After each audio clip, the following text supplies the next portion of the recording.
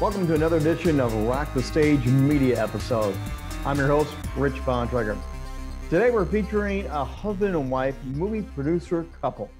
Harold and Nan Klein will be my guests today, and their release of the award-winning documentary film, Trauma to Triumph, The Rise of the Entrepreneur.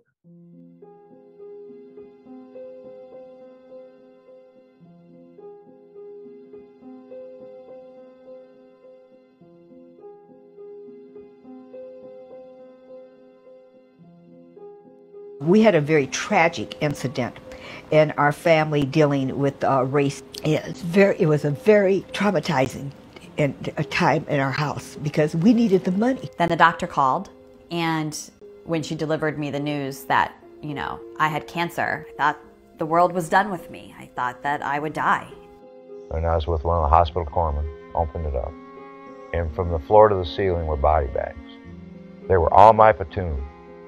They load us up on a train, easy, 150 people. We start asking in Polish, where they taking us? So the people made like this. I ended up in waking up, bleeding. I knew something horrible had happened. He raped me. He raped me. Harold, before we get into discussing Trauma to Triumph, I think it's really important to share a little bit about how you and Nan got into the movie business. It all began 45 years ago, like 1976, correct? Nan and I are dating, and as a nice Jewish girl, she's concerned, what are you going to do with the rest of your life? And she approaches me on Brooklyn College campus. I'm studying television and radio and film, and I'm saying, well, of course, I'm going to be a big-time producer, director, up there with Spielberg and all them. And she says, how are you going to make money, really? So I went out and did a little market research, and I found out that I really wasn't going to get a job in the television industry. And video, there was no video back then. No. Betamax, VHS was not out yet. So when our professor held up a portable video machine and said, you could play this on TV with big reels. I don't know if you remember the old reel-to-reel audio. I had a business idea. I had an idea because I knew a little bit about retail. I said I could go to retail stores, show their goods, put it in their windows, and people say, how did you get your store on TV? And so it was an attraction. And we had to lend the video equipment to the stores, and we were charging $70 a production. And that was fine. So we took out a loan for $2,000, started a business, and we got into from stores on the street to stores in the malls to corporate headquarters for some of these stores to other corporations, and built, I would say, if I may say, we built an impressive following of some of the greatest companies in the country, in the world. So Nan, when he retells that story, what's it like to now say it's been all this time and we're producing a film? What's it like for you to come all the way through that again? What was I thinking? I should have listened to my mother. No, it's we sometimes look at each other and say, how did we do it? We supported. We have 4 boys, and we supported them through private school as well as college, and so we're very proud of where we came. And where we came from and where we're going. Well, and okay, so let's talk about where you're going. Trauma to Triumph, The Rise of the Entrepreneur. It's a film series, but tell me, from either one of you, who kind of birthed the idea, and how did this film come about? Well, it came about through a relationship that we have with Steve Mariotti. I don't know if you know Steve. Steve is the founder of the Network for Teaching Entrepreneurship, and he's responsible for graduating 1.2 million at-risk youth for no cost, because it's fully funded by corporations and what have you, in the skills and the ways of entrepreneurship. And and we have a very close relationship for many years. We met him in the 90s through Inc. magazine. And to hear Steve, you know that he's a preacher. He's a teacher and a preacher of the power of entrepreneurship and that it can lift you out of your adversity, your conflict, your poverty, and more than that. So through that relationship, and it's a long story, we got to huddling and we did some experiment shooting, and we knew this fellow through an author who wrote a book called The Angel of the Ghetto, this man who was featured on Survivors of War episodes, Sam Solasz. He was recommended to us by the co-author of his biography. So Solasz is a Holocaust survivor. And when you see and hear his story, you went through tough times, Rich, and challenging times. And I did. My father's a survivor too. But what he did and how he did it is just jaw-dropping. So interesting, Nan, when you guys have done the interviews and set this up and explored the backstories, I found it, and I'm curious if it's true, many of the entrepreneurs have gone through a pain, a crucible of some kind, and that's part of the reason they are entrepreneurs. Is that true in what you found, Nan, as you did this series? Yes, we did. We found that entrepreneurial people are risk takers, but the risk is lightened by the life that they had. So the things that they had in their life, the turmoil that they experienced, entrepreneurship is by far less of turmoil than they had in their lives. So everything just worked out in that way.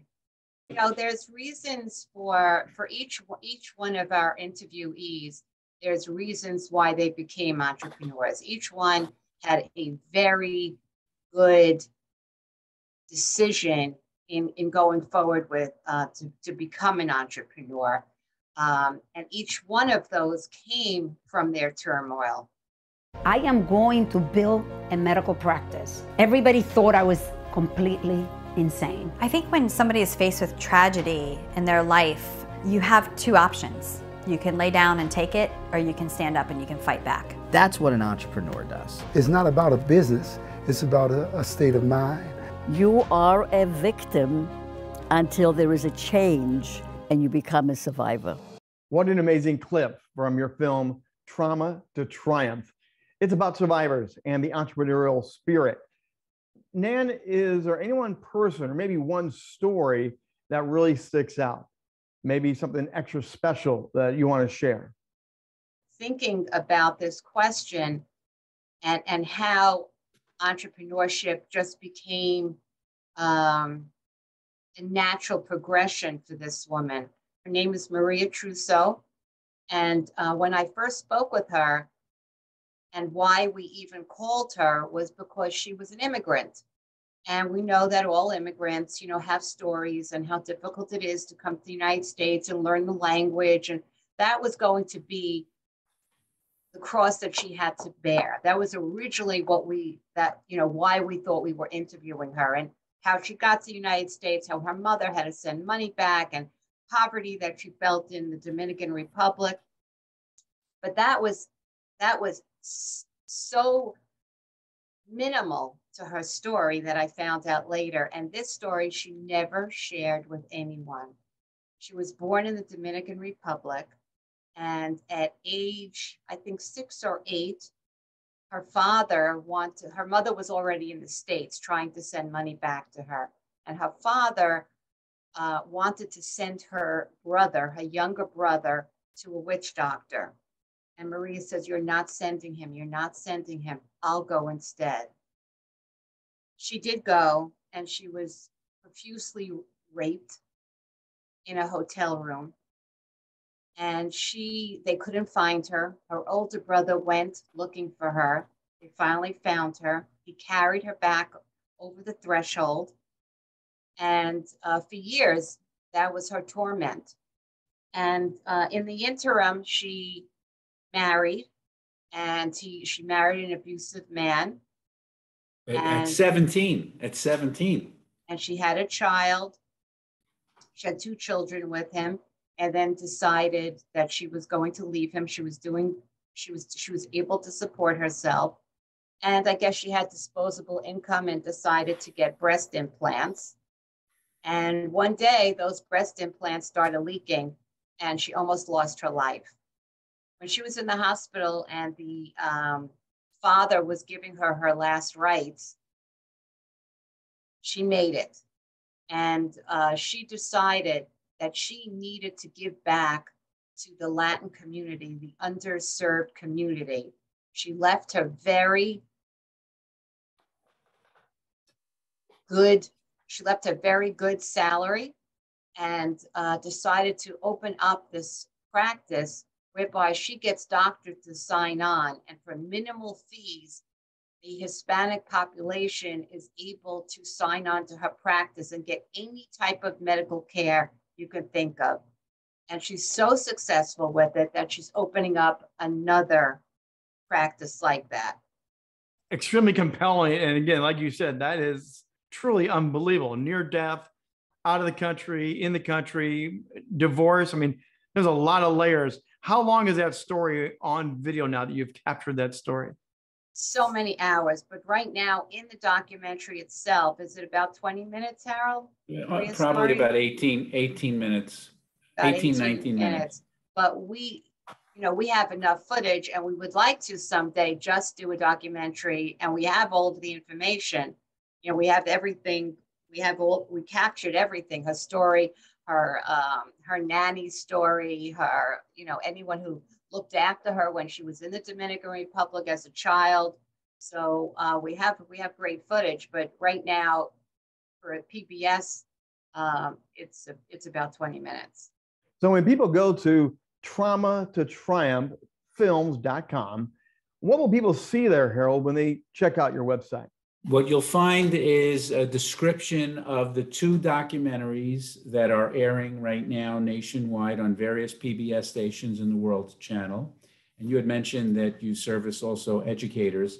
And we made a series of programs called the Trauma to Triumph, the Entrepreneurial Educational Experience, that is going to launch in about a month to universities and high schools, that takes the 5 stories that are featured on our documentary and 5 others that are not featured on the documentary. And we tell their story in brief, even shorter than the 18 minutes, 20 minutes that Nan spoke about. And then we follow it through with the practical steps these people took. In their words, they share with the steps that he took to start and grow their businesses. And in some instances, so for example, with Maria, we have a Hispanic psychiatrist viewing the film and taking apart the various things that Maria went through and sharing, well, let's look at what Maria did that led to her success. Harold and Nan, congratulations on what you have filmed and captured with your Trauma to Triumph film. Nan, I'm going to give you the last question of our time here together. If someone was to ask you, why should I go watch Trauma to Triumph, The Rise of the Entrepreneur, what would you say to them? What I see as the connect between all of the entrepreneurs is the fight, the perseverance, the fight, the belief in oneself, and not to give in to the trauma that they experienced. Nan, I think that's exactly true. And I'm thrilled that you are doing a project like this. And I hope that you get more of the funding that you need to keep producing more films and telling these amazing stories.